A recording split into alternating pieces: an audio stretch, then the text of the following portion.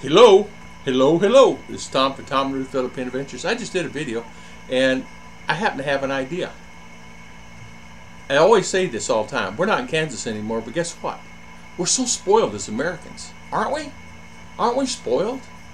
Let me tell you the reasons why I say we're spoiled. Here's some of the things that some of the guys think when they come to the Philippines it's going to be the same as. Some of the guys coming here never been outside their city and or town, and never been out of within 100 miles of their house, or never been outside their state. So I want to tell you guys, here are some things that you're going to have to really think about when you come to the Philippines. Don't put all your eggs in one basket. Don't take all and sell everything you have there until you come here and live here for a year at least, or 6 months. Then, if you like it, you love it here, you want to sell everything, go back to the States, sell everything you have, but test it here first. Don't do this. But here's some of the things you're going to find that you're not going to have available like you think you're going to. Hot water's not available. Not all toilets are the same.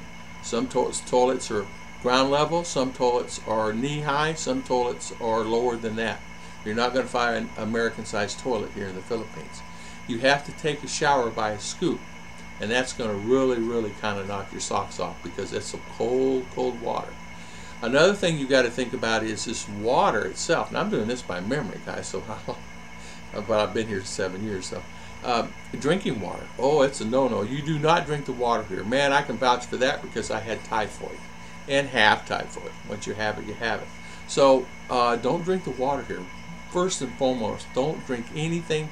And if they make and they offer a drink on the side of the road, don't drink the water, because sometimes it's water that they use that is not so good.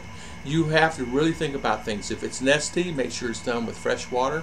If it's a mango shake, make sure it's done with fresh water. And the ice, don't just take ice random. Random ice can hurt you and kill you. It can actually hurt you and put you in the hospital. You can catch dengue here very easily. If you're a person from the States, what you need to do, you need to actually put some off and some of the other things on to protect yourself from dengue. And you don't think about it. Dengue is something that is very prominent here. Ours caught it before. Our had dengue, and it was something that really made her sick for a long time. And we had to get a transfusion of blood for her. So you have to really think about that. Another thing you don't think about is if you're here in the Philippines and you said, I want to go to point A to point B. I want to travel from here to there. I want to go from where I'm at, Manila, and I want to travel to this place. And I want to go see the resort. Be prepared for it taking all day.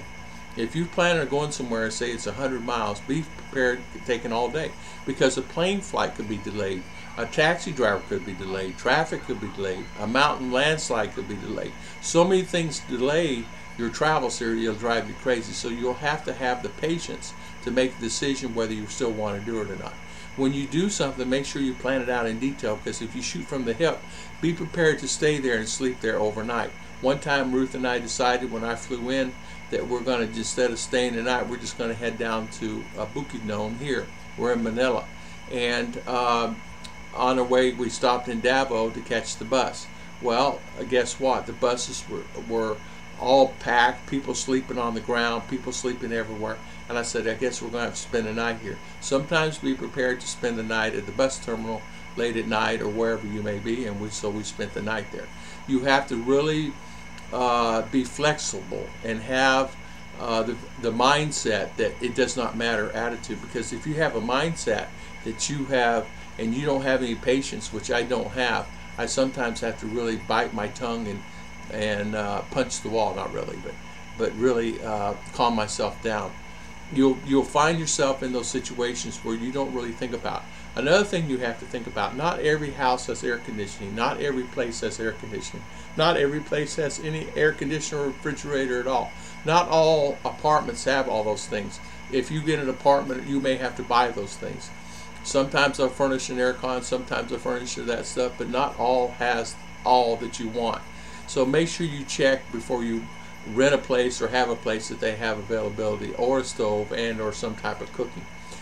Everybody cooks outside. All cooking is done outside. They call that a dirty kitchen. We're in the States, we cook everything on the stove inside or in the oven inside or on the grill outside. Most of the things done here is dirty kitchen outside the house. Imagine a dirty kitchen is basically a not brick and mortar, a mock-on with bamboo and that put together, and you cook outside with wood. And that brings into another subject. Everybody cooks with wood here. If you're outside, they cook with wood. And so that's the reason the trees is going little to none. So they have a program here, Plant a Tree, where they're trying to get the trees built back up again, but it's not working. The tree gets 10 feet tall and they're cutting it down for wood. So you have to really think about wood or coal. They have coal that they use. They use the old coconuts for coal, and or there are certain trees that they use also. So you can do it by coal. It costs you anywhere 20, 30 peso a day, something like that, to cook a couple, 2 or 3 meals for coal. So figure $1 a day. Also your visas. Visas are good for 60 days, 30 days, 60 days, 90 days, depending, or 6 months. I'd figure $1 a day. Your visa is going to cost you $1 a day. People don't think about that. It's $1 a day cost, and or if you go get your ACR cards at $50. So you have to really be prepared. Not everything also, when they give you change back, they may get confused sometimes in giving change back. And what I mean by that is if you give them 500 peso, some of the girls may not have the skills to help back with that. Why? Because they're either young or never finished school. There's a lot of kids that are anywhere from 10 to 15 years old that just not going to school and not going to go to school. And the parents don't make them go to school here. That's a big difference. The kids, another thing I want to talk about, the kids rule the house in that situation a lot of times. Kids tell the parents, I don't want to go to school, and the parents don't make them go to school. Where us Americans, we make kids go to school. It's supposed to go to school, let's go to school. You want to do this, you want a better life, this is what you have to do to achieve that. And so they sometimes don't tell them that. Now you got on the other side where parents really want the students to go and really push them to do and go to college and things like that.